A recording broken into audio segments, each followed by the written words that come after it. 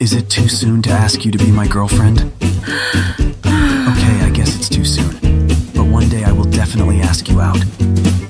I was so angry at him, but... Are you okay? Yeah, okay?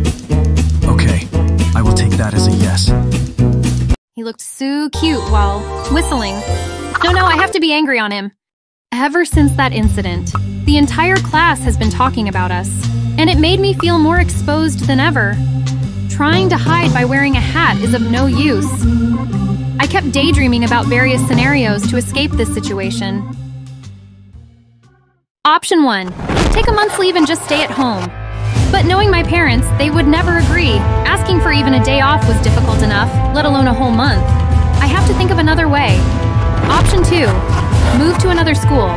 I could give an excuse that my classmates were bullying me, and my dad would probably transfer me to a new school. It could work, except for one problem.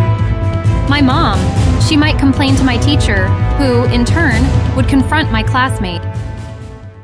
In the end, I settled on a simpler solution. I would change my seat. It was the best way to avoid him and draw the least attention in the class.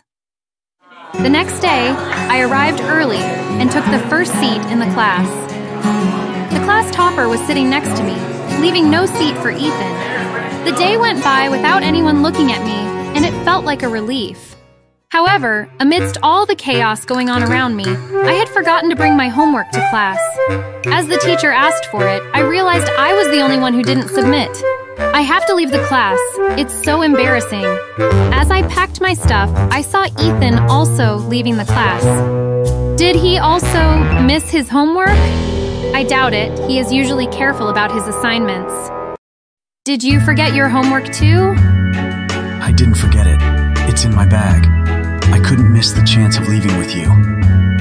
If you like us, please do subscribe.